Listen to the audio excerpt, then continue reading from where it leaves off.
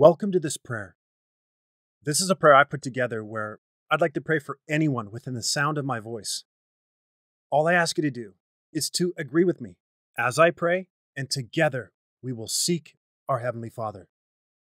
Let us pray.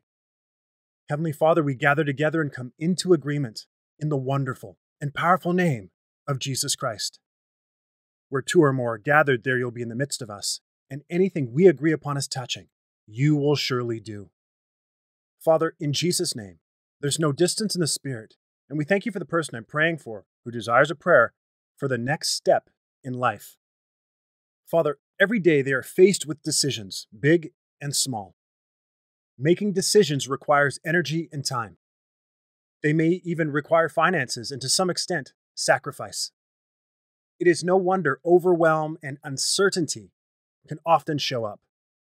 The tougher the decisions and even the number of decisions that need to be made can result in pressure. Lord, the person I'm praying for lays all their decisions before you. They're asking you what the next step is for them. They may plan their ways, but your word says you direct their steps. With the direction of your Spirit, they can rest in knowing that He will never lead them astray. Since nothing is impossible for you, Lord, even mistakes can be turned around for good. We bind and rebuke the spirit of fear in Jesus' name. Help them to make the decisions that are on their plate. Show them the way and they will follow. As they make choices and choose where to step next, they can be confident in knowing that you're right there with them. You're speaking to their heart in every moment. Help the person I'm praying for to discern your voice and recognize the direction you want them to go.